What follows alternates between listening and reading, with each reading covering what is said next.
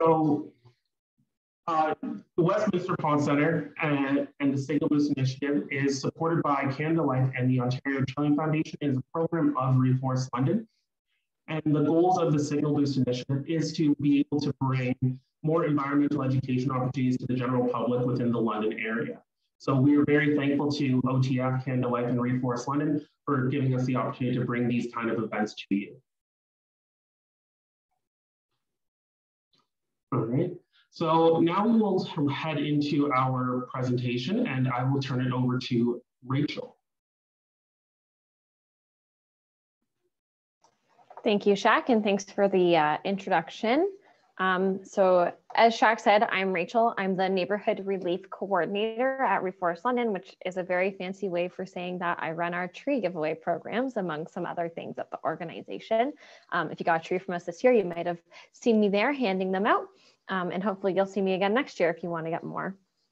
I just want to let you guys know we do have some upcoming Signal Boost Initiative events coming up. Shaq informed me, however, that they are sold out, but we do have a waitlist function. So if you're interested in either of these, either this Saturday or next Saturday, there's 2 different times for these sessions. You can join our waitlist if you head to our website. All right, so tonight's workshop, we're going to talk about selecting the right tree, how to plant a tree. If you're here, you might have already planted one, but I'll walk through some of the key steps so that when you plant your next one, we can make sure you do it right.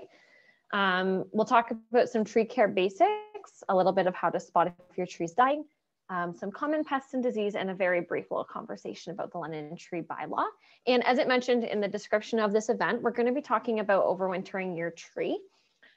So that'll be in the tree care basics. I'll go over some winter specific care for your tree for overwinter, getting it ready right around this time of year is a really good time to make sure that you have it all in tip-top shape. So I'm going to start with talking about selecting the right tree. There's 3 main things you want to consider. You want your tree to be a native tree or shrub to the region.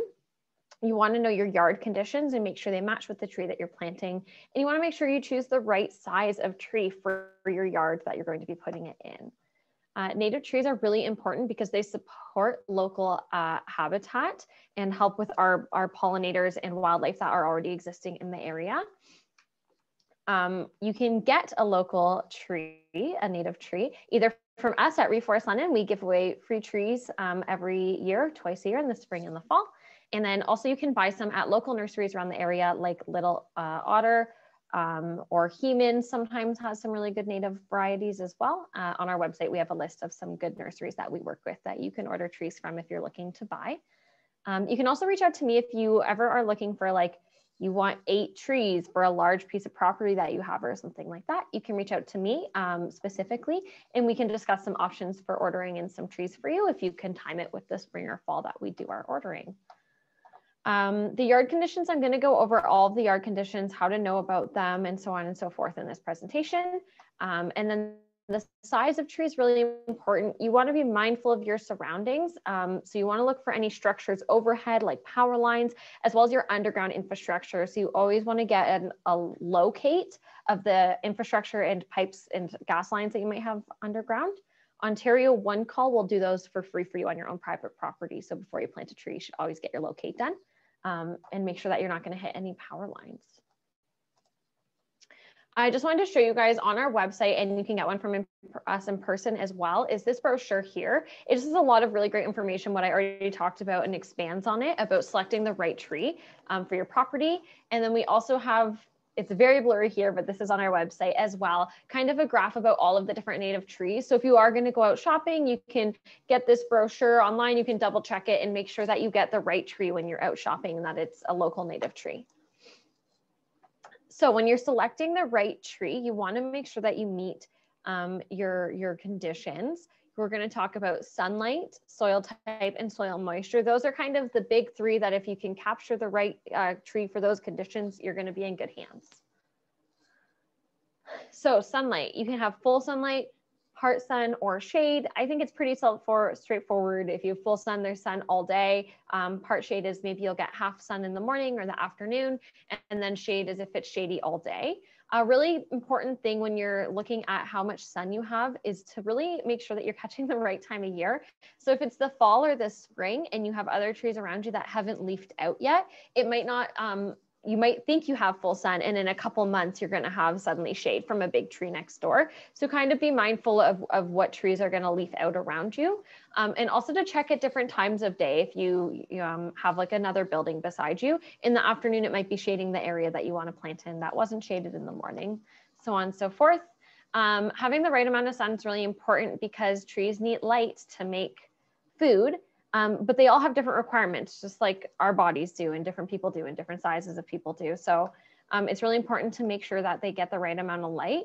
And some trees are even very, very sensitive. They can get sunburns or sun scalding on their leaves from the light. So you want to make sure if it wants shade that you give it that shade. The next main condition are your soil type. So do you have sand, clay, or loam?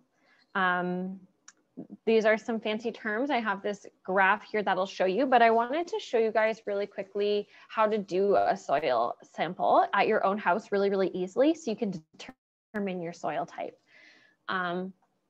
So I have like a little sample of it here. This one, oh, it hasn't settled. I took this today and I was hoping if I left it out, it would settle, but it didn't quite settle. You can kind of see, you can't see the striations, unfortunately, but this image shows it really well. So to do a soil sample at your own house, you're going to take a mason jar, pop some soil in there, and fill the rest of it with water. Since this one hasn't settled, I'll just give it a good shake, shake, shake, shake. You're going to set this bad boy aside for like, at least 4 hours. I did this afternoon and it didn't settle. So probably about a day is your best bet to get a good layers. And as you can see in this image here, you'll actually get all of the different layers settling separately. And then you'll do a calculation to determine what your soil type is. Once you've done that calculation, you'll go back to here and you'll see. So you can see in this one, the example one, it has 17% clay, 66% silt, and another 17% sand. So what I'm going to do is go back and we'll do, what was it? 17 clay, 66 silt, 17. So I'll go to the clay first, and we know that it's about 17 clay. We knew that it was 66 silt. So I'm going across the silt, and then sand was all the way over here to that 17. So we'll land about here, and that would be a silty clay. So there's some great resources online to help you with that calculation. But once you go back and look at this slide, you can see exactly how to do it. So that's a really quick, easy way to find out what soil type you have at home. Once you know your soil type, you'll be able to match it to what trees are going to be good in those conditions. And it's super easy. So everyone can find out your soil type tomorrow. You could all go out and figure out what soils you have.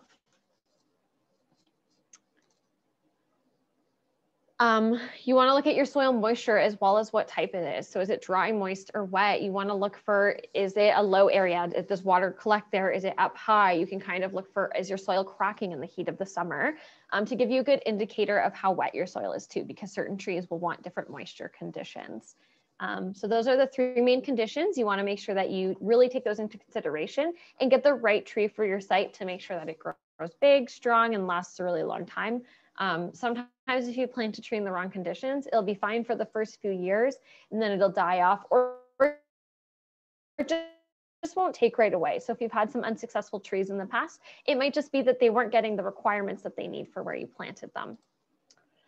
This is also a little blurry, but if you go to our Reforest London website and you go to our tree giveaway webpage there, you'll see this chart. It's a quick little cheat sheet that we've put together about the common trees that we do at our giveaways and what the conditions that they want to have met are. So once you know your conditions, you can head to our website, look at this nifty little chart, and really quickly be able to determine what tree you should plant in your yard. And it's actually, I think the list has gotten longer since I posted this photo. So if you go, you'll be able to get a good variety of trees to see which will do well in your area. So that's picking the right tree. Pretty straightforward. If you're here, like I said, you probably already have a tree. So you've probably already planted one, but I just wanted to go through some of the key elements of planting a tree, just in case you've had some unsuccessful ones or are looking to expand in the future so that you know what you're looking for. You want to make a plan. We talked about that. You want to know your conditions, figure out where you're going to plant it. Is it going to get the right amount of sun that that tree wants? You're gonna go out and buy the tree or get one for free from us. And then you're gonna plant it. Very straightforward. Always call before you dig. Like I talked about, you wanna know about any underground infrastructure. Some trees that you especially wanna know this with are willow trees and silver maple trees. They're known to have some prolific root systems that aren't really good for water pipes. So most of the time, most trees are fine to plant. They're not gonna ruin your sewage unless your sewage is already damaged or you have a willow tree because they really like to go for the water. So you want to make sure you keep your trees away from that infrastructure. You can call before you dig, Ontario One Call. You can literally call them, or they have an online application, really easy. Like I said, they're going to come out for free and mark all of your underground infrastructure so you don't accidentally hit your gas line, or plant your tree too close to your water pipe. So always call before you dig. It's technically the law. All right, so we already talked about getting a nice native tree. You also want to make sure it's local. So getting it from as nearby as where you're going to plant it is really, really helpful. Typically, the good local nurseries that we work with, like I said, they're mentioned on our website, but they all also grow from our seed zone. So you know that the seed was collected from the area near us, grown in this area, and then you're going to plant it again in this area. So that tree is really used to the conditions that it's going to continue to grow in, which is really important for a good, healthy, surviving tree. And then you also healthy. So when you're choosing a tree, you want to check out that stem. You want to make sure that it is nice and straight trunk, that there's no major splits or scars, that it has lots of good leaves on it. You want to see that the branches are a little flexible. Don't go around breaking trees in the nursery, but give them a little bend. Make sure that this tree is springy. And if possible, you actually don't want to plant a tree once they're too big. The younger, the better to put it in the ground. So typically, you know, a year might be too small for people to want to plant, but in that 2 to 5 year range, you know, no bigger than 6 feet is a really good size to get your tree at. So if you're planting a seedling, here's how you plant it. You want to plant it right away. Seedlings dry out quickly. There's not a lot of soil there to hold moisture. So plant it as soon as you get it if you can.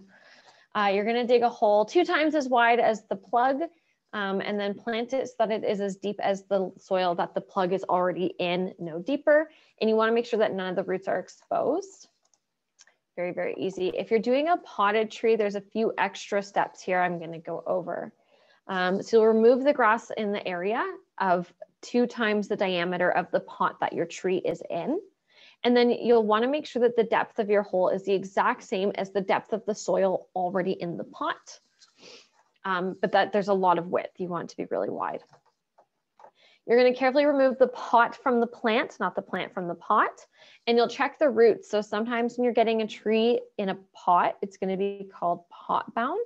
And so the roots will be growing in a spiral formation inside that pot. And you really want to make sure that you break them up from those spirals. Otherwise, when you put it in the ground, it's going to continue to spiral and it'll strangle at the tree. Your tree will randomly die in like 10 to 20 years. So it's not very great. You want to make sure that they're not pot bound. So you're actually going to tease and massage and pull those roots so that they're all facing outward from the main stem of the tree and not in a circle. And then you'll set the plant back in the hole. You'll fill it in with the original soil and then you'll compress gently. It says here using your hands, but I typically just step in a circle all the way around the tree. But I want to mention here, filling with the original soil. This is really important. You want to make sure that you put the soil from the hole back into the hole and not fill it with like new good gardening soil, because you basically want the tree to be always growing in the conditions it's going to grow in. If you backfill your hole with new soil and it's way softer than like the clay soil that's around it, you've basically just made a pot in the ground. The roots are going to grow out until it hits that firmer clay soil and they're going to take a turn and they're going to spiral. And once again, like I said a second ago, strangle that tree. So you want to, even if you think you have terrible clay soil, you want to put that soil back into the hole, not in new soil. And like I said, your trees all have different conditions they want met. A lot of trees here in the Carolinian forest and in London are okay with clay. So it's okay to put that clay right back in. All right, so that's your basics of planting a tree. Now we're going to talk about some tree care basics. I'll start with the regular basics, and then I'll talk about some overwintering tips to get you guys ready for the winter for your trees. So we're going to talk about mulching, watering, protecting your tree, pruning, and staking. The first one is mulching. So why do we mulch a tree? Mulch is great for a tree. Cannot emphasize this enough. Some of the key elements of why we mulch is that it helps reduce moisture loss. It helps control weed growth, and it's going to insulate the soil and protect roots from extreme summer and winter temperatures. So in the summer, when you have a wood chip mulch, for instance, over top of your tree, it's going to be lighter in color than the dark soils underneath it would be. So when the sun hits in the hot summer, it's not going to evaporate the water as fast in the soil because, like I said, the mulch is lighter in color. It's also going to hold in moisture. So those wood chips, especially a wood chip mulch, it's going to hold in moisture when it rains and release it back into the soil more slowly than if the water just went right through the soil. So it helps keep your tree watered during those summer months that can get really droughty here in London and in Ontario in general. And then in the winter, it actually acts as like an insulating protective barrier. So mulch is really great for your tree, especially in like its first, 5 to 10 years of growth. Mulch also can improve your soil biology. It helps with the aeration of your soil. It helps keep your soil structure intact. It helps with your drainage over time. It can improve fertility. It helps the soil health as it decomposes. And it inhibits certain plants diseases also at times. So many good things about mulch. The different types of mulch that we recommend, I'm a big advocate for wood chips. And if possible, cedar wood chips are actually really good because they decompose more neutral than a softwood would, other woods would. Cedar is a softwood, but then a hardwood would. But some other types of mulch that you can use is stone. Sometimes people use pulverized rubber. You can use different geotextiles. And then the organic types that you can use are wood chips, which are one of the best ones. Pine needles, which I would only recommend on top of a pine tree. Otherwise, it might change, like I said, the composition of your soil. It wouldn't be good to use pine needles on a hardwood tree, but you can use pine needles on a pine tree. You can also do like kind of a leaf litter and use that as a mulch. It's not as good as a wood chip, but it's still quite effective. The good thing about the inorganic ones I mentioned, so stone, rubber, or geotextiles, is that they don't need to be replaced as often. The organic ones, so wood chips, pine needles, leaves, need to be replaced a little more often, but they decompose and have much better benefits for the soil. So it just depends on what kind of maintenance level you're looking for. Want to surround the entire tree with a thick ring of mulch, so a couple inches high, about this thick. But you want to avoid what we call a mulch volcano. So you don't want the mulch all pressed up against the tree, making a pyramid coming down from the base of it and all piled up high. You want it to be laying down flat, evenly laid out all the way around the tree. And you actually want to make sure that there's about 5 to 10 centimeters, 2 to 3 centimeters where the mulch isn't touching the base of the tree. So you want to make a donut and pull that mulch away from the base of your tree a little bit, just to prevent too much moisture buildup right against the base of your tree. And I always say to go about 10 centimeters out from your tree in a really good ring so that you don't have too many weeds coming in. With the wood chips especially, you're going to want to remulch them every year annually. Up to 10 years old. And then, once your tree's looking pretty established, you don't have to mulch anymore. But some people, for the look of the landscaping, do keep their trees mulched for a really, really long time. It's dealer's choice at that point. Watering. So typically when you choose a good local native tree, you don't have to water all too much because they're used to the conditions. But when they're still young, you do want to water your tree. So a newly planted tree is more susceptible to dry conditions from transplanting it. So in the spring and fall, you want to water your tree about once a week. In the fall especially, you want to water your tree once a week until the ground freezes. In the summer, sometimes up to twice a week, you'll want to water it in the first year to 3 years after you've planted it. So we recommend trickle watering. If possible, you can do that with your hose where you turn it on. So it's literally just a drip at a time coming out of your hose. You leave it on top of where your tree is planted for about an hour. If you don't have a hose long enough or have a hose or don't want to leave your hose on just in case, you can do this with a bucket. So drill really, really small holes into the bottom of the bucket, fill it, and then put it on top of the tree. Same thing, like picture a coffee percolator. You want the holes to be small enough that the water's just dripping out of them. And you can just leave the bucket on top of the tree and it'll trickle water as well. That's the best way to water your tree.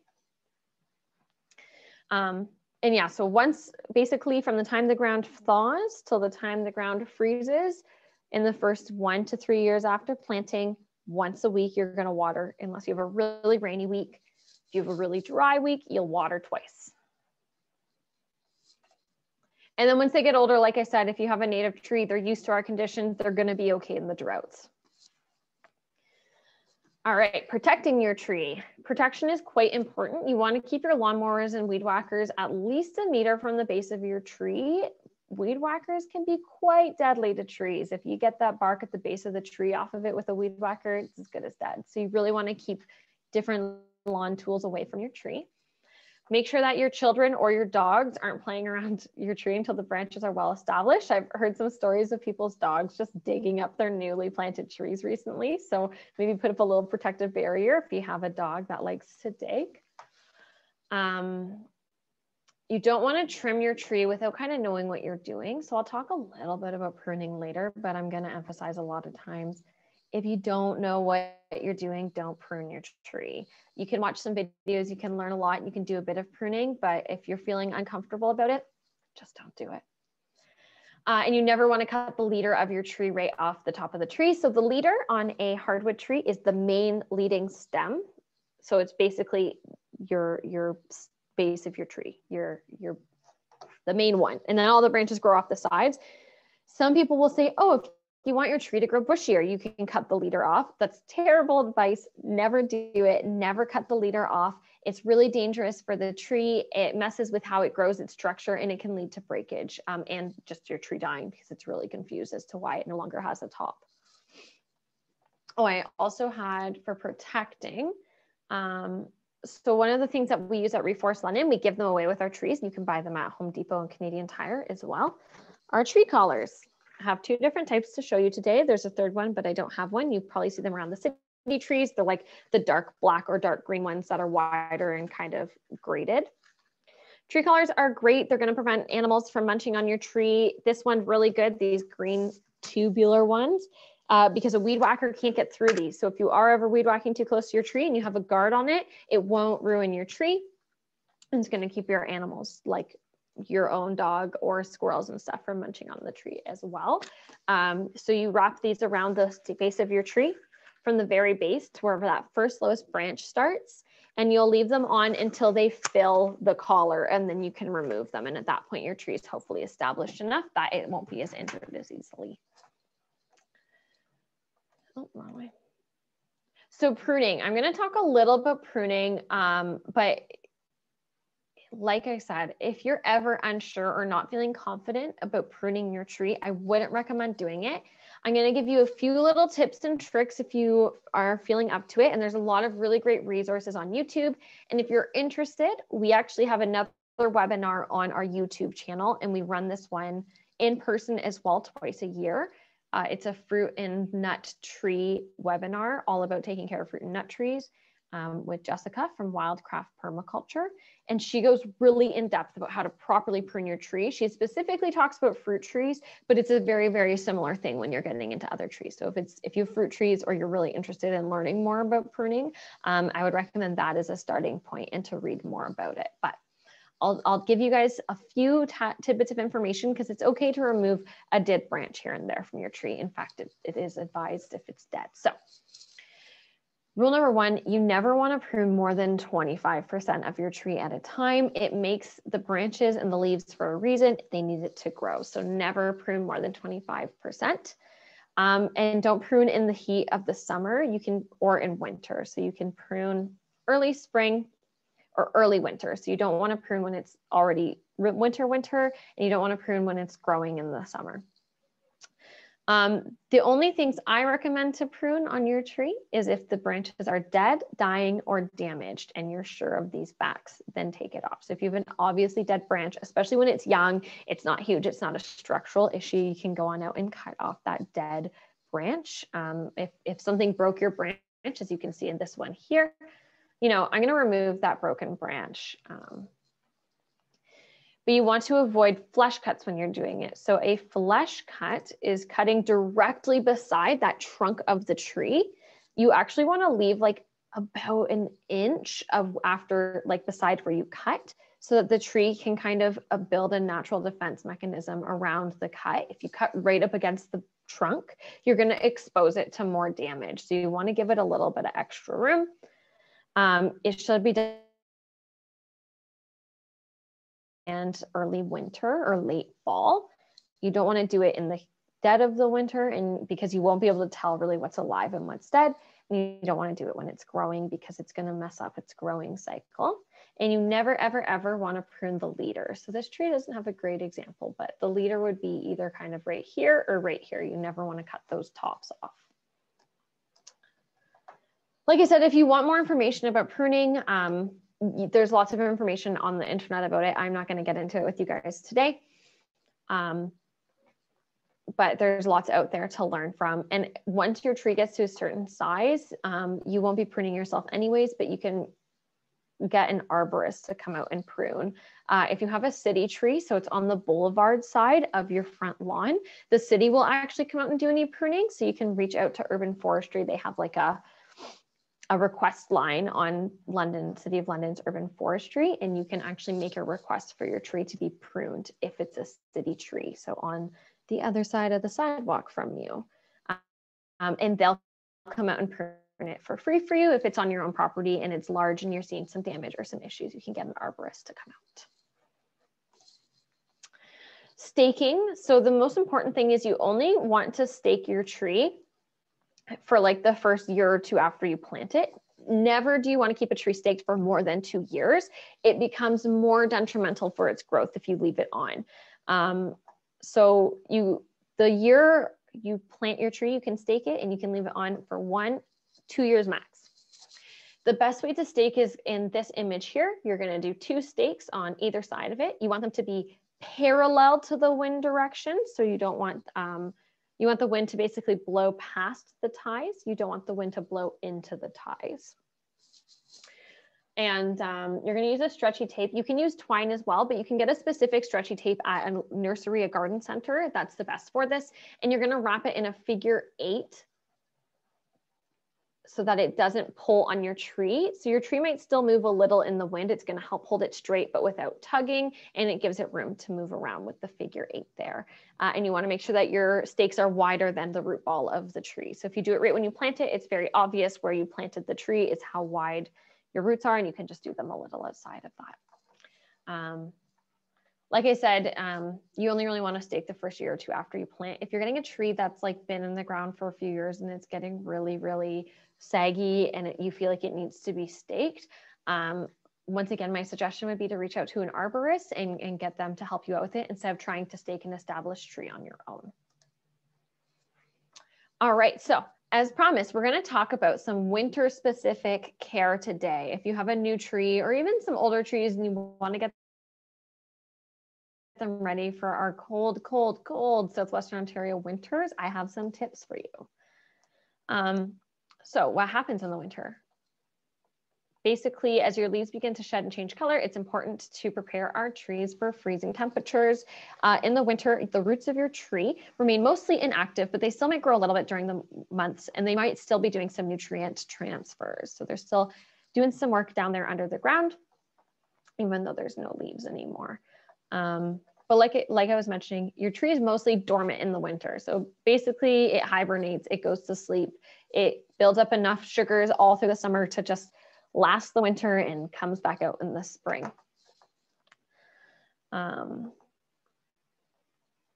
had another cool little interesting fact I'd written down here. So some tree species actually produce their own kind of antifreeze, basically a natural one internally that helps them protect from the cold weather and they have a really good cold tolerance for it. Some of the ones that do this you might know of is a red dogwood, different willow varieties, and a paper birch tree.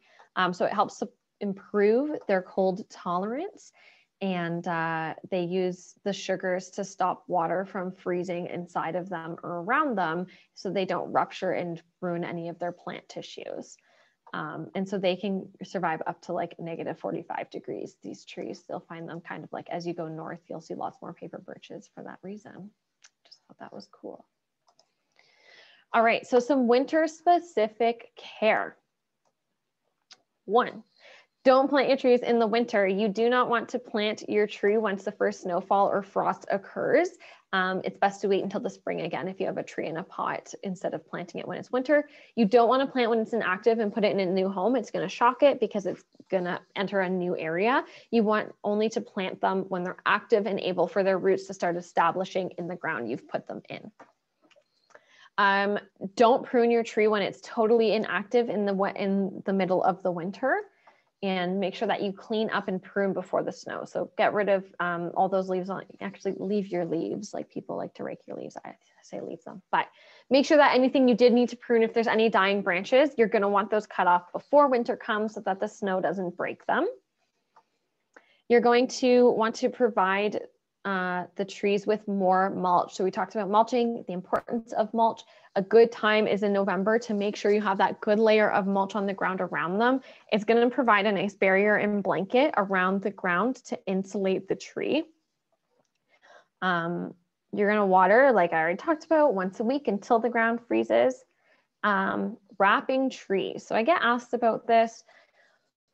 It's not something I very strongly recommend. Most trees don't need to be wrapped. It's when you see them like in the burlap, except for a few varieties of cedar trees. So sometimes you'll see, and not typically the native ones, but if you get from a garden center, like an emerald cedar, they're not really from here, and they're really susceptible to sun scalding. So if you have some of those emerald cedars or different cedar varieties, you might want to wrap them in a burlap.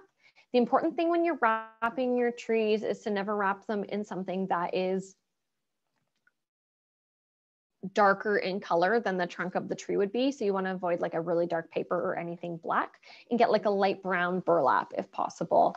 I don't recommend it for very many native trees, but some of the cedars really like it. So you can wrap a cedar tree up just like kind of around the main base of it up until like you wouldn't wrap it any higher than you are tall. And then you're going to want to prevent animal damage. So animal damage happens the most in the winter. I'll talk a little bit more about that, but I can tell you some ways in how you're going to prevent it. So you can use physical barriers, tree collars, like I already mentioned. You can also use some repellents. I'll talk a little bit more about different animal repellents that we suggest in a few slides here.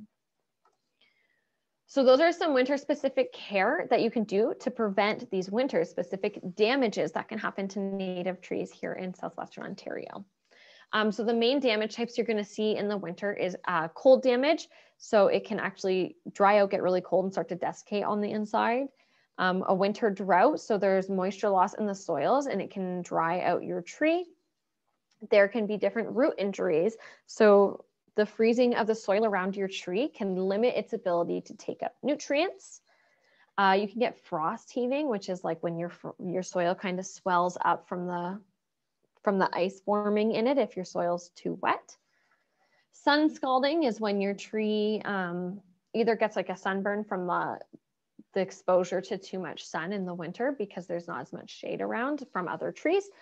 It also is kind of refers to when the tree heats up in the sun, in the hot, hot sun, and then cools down quickly again at nighttime. And so you'll actually get like rapid ice production in and around your tree because it got warm, all the liquids and the nutrients and everything in and around your tree defrosted, and then it froze again. It's the same reason why we get cracks in the sidewalks, right? From that like freeze thaw. That can damage your tree in the same way. So you might get some different cracks or tears in your tree from the freeze thaw cycle.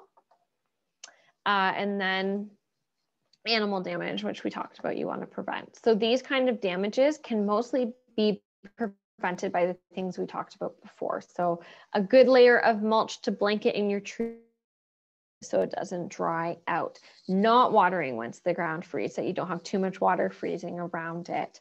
You want to make sure that you cut off any dead limbs and branches so they don't break off in the winter in the snow. So you want to make sure your tree's ready for heavy snowfalls on it as well. And sun scalding, it might just happen, but if you choose the right tree in the right conditions, so if your tree's ready for full sun, it's in full sun in the winter, that helps it a lot. Also, like I said, with those cedar trees, you can throw a burlap wrap around it and that will help prevent some sun scalding.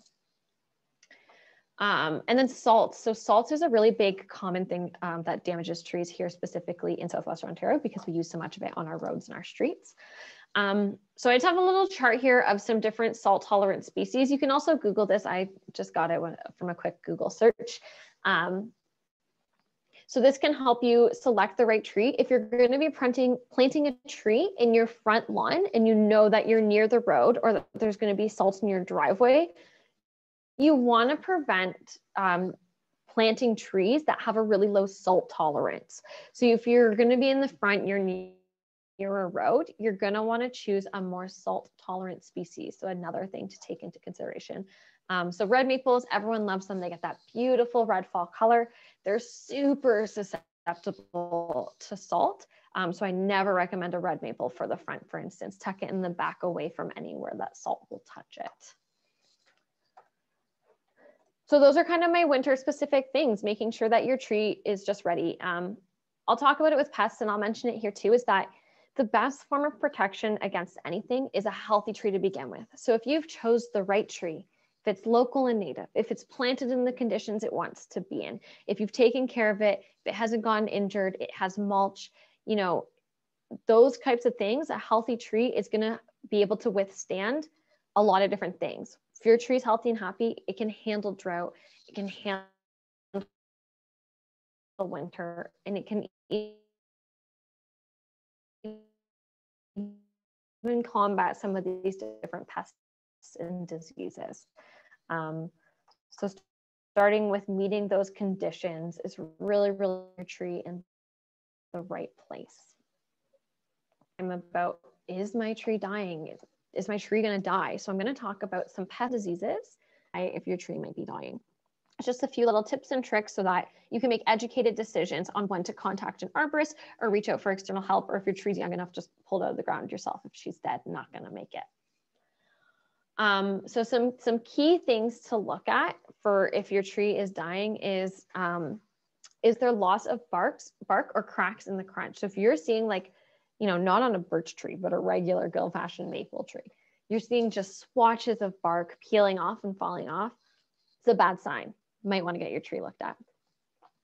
If it's, you know, late spring, early summer, and there are not very many, if any, healthy leaves on that tree, if they're all coming in brown or didn't really come in, you might want to get your tree looked at. And this is typically for like few healthy leaves. It's if greater than 1/3 of the tree doesn't have leaves. So that's kind of the rule of thumb there that you want to think of. If more than a full third of the tree doesn't have leaves, your tree might be dying. So like I said, if your tree is really young and you have reason to believe it's dead or dying, you can try to repair it or you can pull it out. If your tree's old and dying, call an arborist. If you have no new growth in the spring and summer, if there's no buds coming in, no new branches, not a good sign, call an arborist.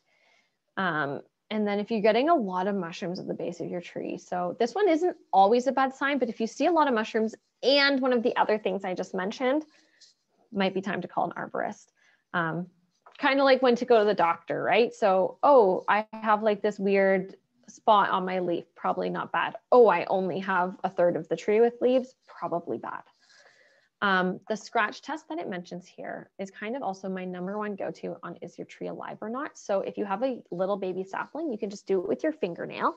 You're just going to take a twig and literally like scratch a little bit of the bark off. And if underneath the bark is green still, that means that your tree is still exchanging nutrients. It's still doing what it's supposed to do, and she is alive. If you have a bit of a bigger tree, it's older and you want to know, you may want to take out like a a knife of sorts and actually kind of cut into and under the bark and under that first layer of tree under the bark and see if it's green underneath. Same thing. If you're seeing green, it's still alive. So that's like the first step is always to do the scratch test to see if it's still alive. If there's not green under the bark of your tree, under that first kind of layer of tree, then you're going to want to call an arborist. Is my best advice. Call an arborist if your tree is dying. They're like tree doctors. There are some options for more affordable arborists. Our suggestions organization is CLC Arborists here in town. We've worked with them before. Oh yeah, so here's a picture of the scratch test. You can see how deep you want to go. It's just literally right under the bark. So this tree might not be able to see as well on your screens, but it is green, healthy, alive. This tree, not green, not healthy, not alive. So always do your scratch test.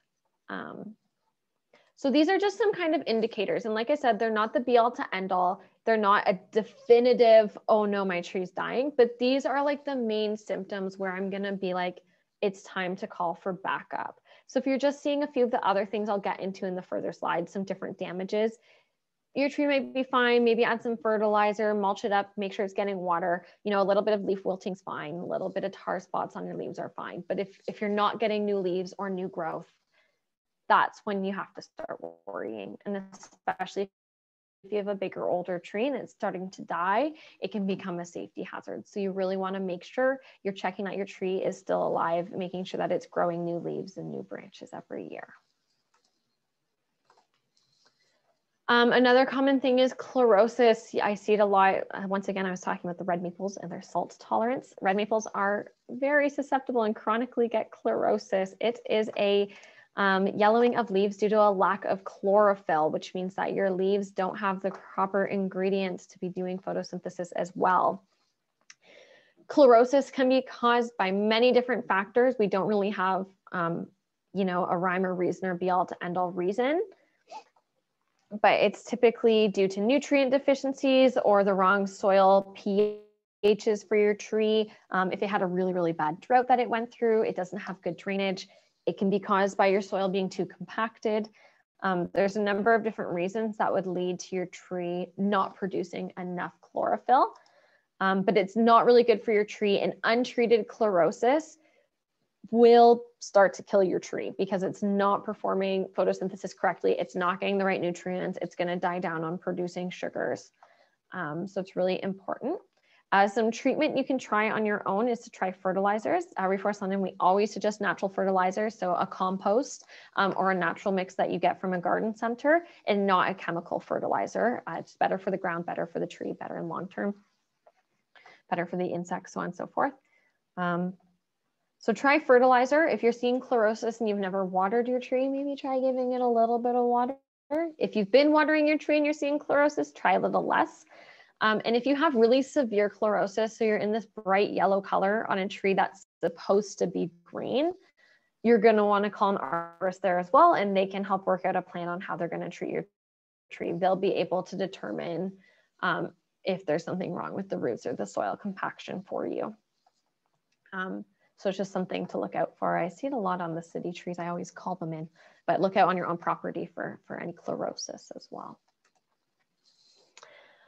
So moving on from how to spot a dying tree, we're going to talk about some common pests and diseases here in Southwestern Ontario, how to spot them and if there's a treatment for them. And we're just going to talk about all of these different things to help you identify if your tree might have one of these. So the first one is the Japanese beetle. If you're a gardener, you might be very, very familiar with these bad boys. They're an invasive beetle.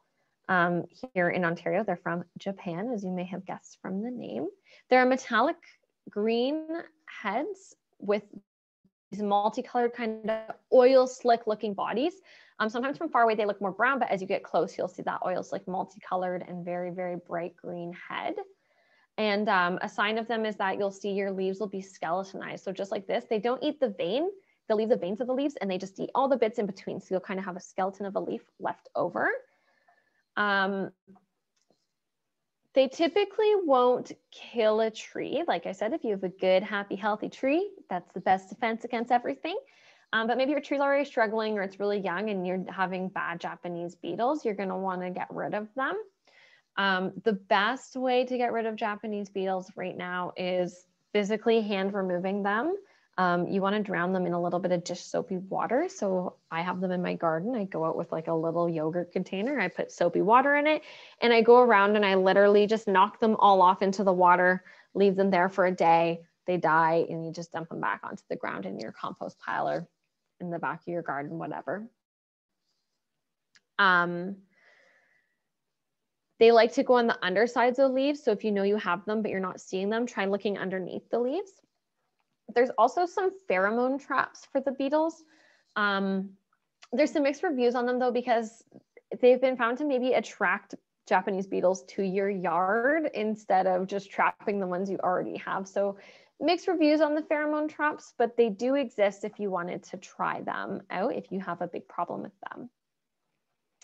Another way to get rid of them is you can apply nematodes in the spring and fall. Nematode is a small organism that they don't like. There's only one type of nematode. I'm not going to try to pronounce it. That is good. You can buy nematodes typically at a good garden center. So I think Heman sells them. Parkwood Garden Center here in town, you know, call around and check at your garden centers for nematodes for Japanese beetles. A lot of times they'll know what you're talking about because they're dealing with it. Also, there have been new research showing that geraniums have toxic effects on Japanese beetles, only the native wild geranium species. So that's the herb Robert or the Bicknell cranesbill variety of geraniums. So you can also try planting geraniums around and they'll get rid of your Japanese beetles if you're having a problem with them. So this is the LDD moth. It was formerly known as the European gypsy moth, but the name has been officially changed to LDD. These were really, really bad the last couple of years in Ontario. I'm sure everyone on this call knows what they are. They are these big, gross caterpillars. They get almost as big as my finger they have specifically 6 to 10 blue dots on the front of the head, and then the rest of it is red. They are long. They are these papery moths, and they this year, like they're really active in the spring, and they're those caterpillars. Like if you were walking the pinery or any other trails, you could literally hear them eating the leaves. They were falling out of trees. They're everywhere, and they're a huge nuisance. It's non-native species from Europe, and it feeds on a variety of different trees, but really specifically has been taking a liking to the oak trees here. It's pretty firmly established right now in North America, so there's not in plans of removing them. We just have plans of mitigating the risk from them because the removal's no longer possible. They're doing way too well. Some ways that you can remove or prevent these LDD moths is egg scrapes in the winter. So in this image here on the bark, this is what their eggs look like on the tree. They're kind of like these soft little patches of eggs on your tree. If you can reach them, you literally just want to scrape those off into a bag and dispose of them. You can use insecticides, but we don't recommend using insecticides. We recommend the natural method as much as possible. And then the other ways that you can remove or prevent them is to put in the early spring, you can wrap burlap around like a whole way around the bark of your tree. And that prevents the caterpillars from being able to climb back up or down the tree. So basically they put their egg sacs lower, and then when they hatch, and they're really, really bad. Like I said, like in a year to 3 years, your tree will die. They're not really preventable. They're not treatable. We don't have a treatment for them. So at this time, basically in Ontario, we've seen ash trees. We've stopped transporting any ash wood. And so the only way to do it is to not have ash trees for a while and let them die out themselves. The blue ash tree has been shown some resistance to it. It has a thicker kind of cell wall that the larvae struggle to get through. Do I have some signs? Aha, so here are some signs that you have an emerald ash borer. First of all, do you have an ash tree? Ash trees have 7 leaflets on them, so they're very easy to identify if you have a tree with 5 to 7. So you want to make sure you have the ash tree first. You're going to look for these D-shaped exit holes. They look like a D. If you're seeing those on your bark, that means that you had larvae exiting. If you're seeing the leaves die off in the upper third, the top of your tree will die first on your ash tree. If you're seeing a lot of leaf dying or leaves not growing anymore, big sign of ash borers. If you peel off the bark and you see these under your bark, this is definitely from an emerald ash borer. And this bottom one, if you have an ash tree and you're seeing a ton of shoots coming out from the bottom like this, that's the tree in complete panic mode, trying to send out shoots because it knows it's dying. So that is probably also a sign that you might have emerald ash borer. Once again, only on an ash tree. And they've pretty much obliterated most of the ash trees, so you probably won't see them a lot, but your best bet is to try not to grow any ash trees. If you have ash trees growing and they're making babies in your lawn, honest to God, pull out any of the baby ashes. We don't want to give these trees any more. We want to give the emerald ash borer any more trees to eat. That's the best mode of preventing right now, is to just dry them out with no food. There is one type of bioinsecticide that they've found to be a little bit useful if it's detected early enough in the ash trees, but it's not fully effective yet, and it's not being used on a wide scale. Basically done for. Don't plant ash trees, please. All right, so another big thing that is a pest to your tree are animals. Deer, rabbits, and other critters love to eat trees. In the winter, when food is more scarce, you'll find that animals are going to eat the bark and under the bark of your tree, as you can see in this image here, a lot. And this is because there's sugars under the bark. And this is especially when the tree's young, because it's really easy for them to chew through the bark. So if you picture a 100-year-old tree, a nice thick bark layer, it's going to be harder for a deer to munch through it. But if your tree's under 10 years old, the bark is still really, really soft, and an animal can come on up and nibble. They're going to get to those sugars when they're really hungry in the winter specifically. Not only, but it just happens a lot more in the winter. They also, if you are in an area with deer with antlers, they love to rub their antlers against the tree. And deers love fresh, new, young trees, leaves, and buds when they're young and they're growing a lot. They're extra tasty, and they're at level for the deers to eat. And they'll come on up and they just love to eat the leaves off of your trees. A black cherry tree when they're young are especially bad for this. The deer love the taste of them. So these are some ways in which the animals are going to ruin your tree. This munching down here can be deer, squirrels, mice, bulls, all sorts of things will nibble on the base of your tree. So the ways that you're going to prevent this, once again, tree collars, talked about them a bit already, can't stress enough. We love tree collars. Put a tree collar on your tree until it fills up that bad boy. And you want to make sure it's planted firmly all the way against the base of the tree and goes all the way up to where the leaves start. If you're having problems with deers eating the actual leaves on your tree, you can apply it's a repellent. So this one here we've used in the past at Reforest London. It's called Scoot. It's basically, it's paint with a bittering agent. So you actually paint it onto the bark of your tree. And then when the animals come up and take a bite, they go, oh my God, that tastes disgusting. And they stop eating your tree. So you can apply it in the late fall to help over the winter. Another one that we use, I don't have a picture of it up here, but it's called Plant Skid. That's SKYDD, Plant Skid, one word. You can buy it at hardware stores as well. It's same thing. It's not a paint, but it just has a bittering agent. That one you mix into a spray bottle and you can completely spray your whole tree with it. And so if you're having problems with eating the leaves, you can spray over the whole tree and it'll keep the deer away. Yeah, so they can be a pest. The next disease is oak wilt. So oak wilt actually isn't currently in Ontario, but it's in the southern US right below us. And we're pretty sure it's only a matter of time until it hits us. So I wanted to talk a little bit about it so you can keep your eyes out for it.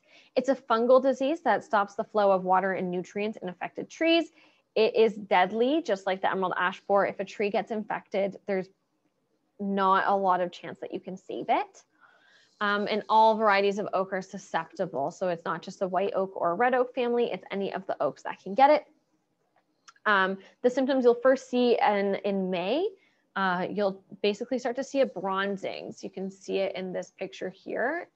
The leaves are going to turn very early in the spring and summer before fall, a distinct bronzy color, not the typical good red or good yellow that you get. Then they're going to wilt up and die. And then you're also going to see that the bark might start to get raised or it will split on the tree as well. The red oaks are more susceptible, but it still will affect white oaks. And it can spread from above or below ground. So it can spread from the roots of your tree, root to root, underground through the soils, and also in the leaves of the tree. So it spreads really, really easily, which is why it's such a big problem. And we're trying to keep our eyes out for it here in Ontario. We want to stop it as soon as we see it. There's currently no cure, but the best approach is to reduce infection by removing any diseased trees and keeping any wounds on your tree closed. Like you want to, keep a nice healthy tree to prevent spread into your tree. This is a common disease on a tree, but this one, is not deadly. In fact, it's not even bad at all. So this is really common on silver maples.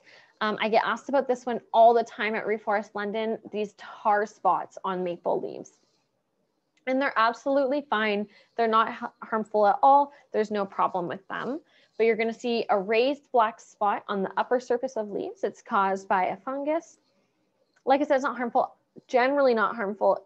If it gets to a point where your entire leaves are infected with the tar spots, it's going to prevent a lot of photosynthesis from happening and not going to be good for your tree to get nutrients. But typically you're only going to have a few. To prevent it from getting worse, your best bet if you have tar spots is to rake up the leaves and move them away from the tree. So actually dispose of them to a yard waste center instead of leaving them to overwinter in your own property. Just to prevent them from spreading because they're a fungus, but they're generally fine. They don't look super pretty, but they're not going to kill your tree. And yeah, you just want to make sure that you rake up those leaves with tar spot. You can use fungicides on them, but it's generally not recommended because the fungicide's harsh on the tree and on other plants around, and the fungus isn't going to kill your tree.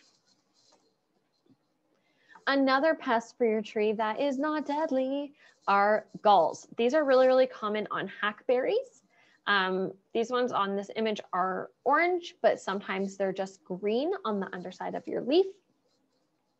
And they're abnormal growths that occur typically on leaves, but sometimes on the twigs, roots, or flowers. And mostly they're caused by an irritation or sometimes the saliva of egg-laying insects, such as aphids, midges, wasps, or mites. They're not deadly for the tree. They're not like symbiotic necessarily, but they're not going to kill your tree. They're not harming the tree. It's just a bit of an irritation.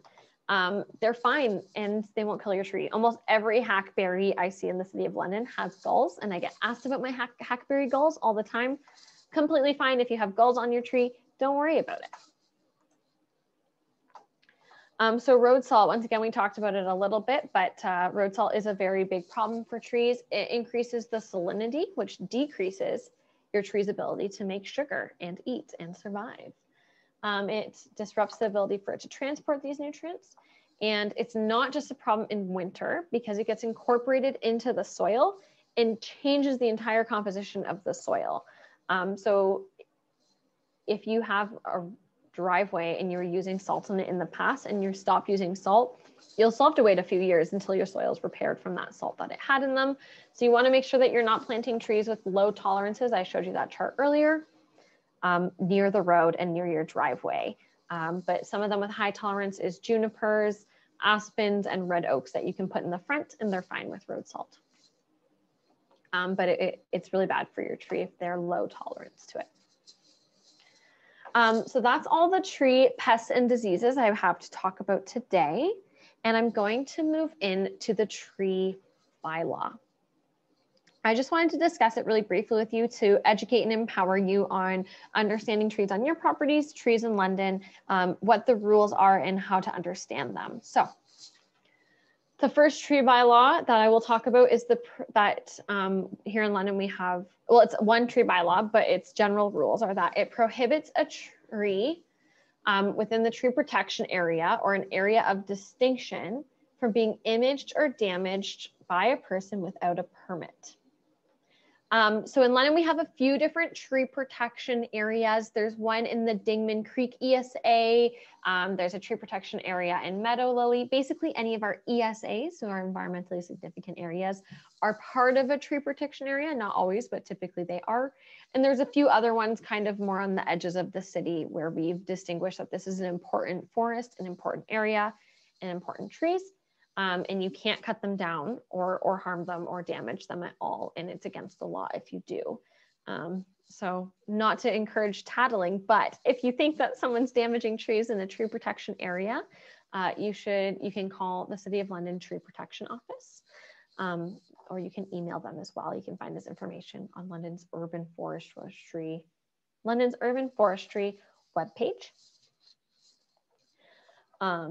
And to find out the tree protection areas, the best way, if you go to the City of London's interactive map, they'll have a layer that actually shows the tree protection areas. So if you wanted to learn more about where those are in the city, you can go to the City of London map and look those up. I meant to put an image on here of the boundaries of them all, but I forgot to. But it's really easy to find on the City of London interactive map. Just type that bad boy into Google. And then one of the layers you can choose is tree protection area.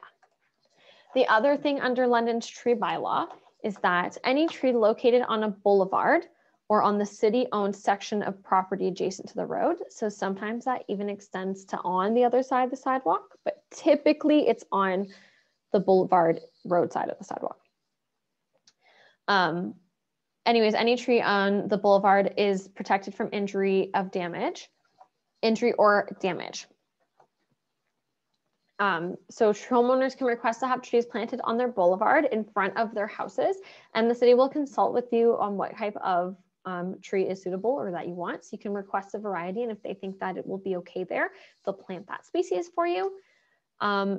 And then I typically requests happen within 1 year. I don't know if they were as fast during the last 2 summers due to reduced capacity from COVID. But if you want a tree on your boulevard, you can request it, and typically within a year they'll plant it. And these trees are protected, so you cannot remove a tree that is on the boulevard. They're city-owned trees. They're protected from damage and from removal from homeowners. The city can approve removal if they need to for construction or safety reasons, but you as an individual cannot hurt these trees. Homeowners will always be notified in advance when they are planting trees or replacing them due to construction. And also the good thing to know about these boulevard trees is I kind of mentioned it before, but because they're city trees, technically, the city is also responsible for care and maintenance of them. So if you have a large tree that you think is dying, or a tree in your boulevard that needs to be pruned, or maybe has one of the diseases or pests I was mentioning before, you can reach out to urban forestry, and it's their responsibility to ensure that the tree is protected, safe, alive, and pruned. So you can always reach out to urban forestry about the boulevard trees. Like I said, these are the ones on the roadside. As you can see in this picture, anything that's not on your side of the sidewalk is a city tree. And depending on the area, some of them on the house side of the sidewalk sometimes fall into city tree category too. So I live in Old East Village, and I have a tree that's like right at the sidewalk, and that one's a city tree as well, just due to its age and proximity to sidewalk. And so those are the tree protection or tree bylaws here in London, Ontario that I wanted to inform people of. So another good way to get a tree, if you don't have one on your boulevard already, is to request one through the City of London. That being said, you also can't plant trees on the boulevard. So if you plant a tree on the other side of the sidewalk, it's not technically, I mean, it's your property, but it's this gray area, and the city can remove those trees if there is a reason that they feel a tree shouldn't be planted there. They typically won't though, but it's best to go through the city avenues to get them to plant one for you. That's all my talking points for tonight. Thank you everyone for listening to me talk at you for just over an hour here. I hope you learned something new. And I just wanted to open the floor. If anybody has any questions, you can turn on your microphone and ask them out loud, or you can just pop them into that chat box. So any questions from anyone or anything you want me to clear up? Oh, thank you, Susan. I'm glad that you enjoyed it.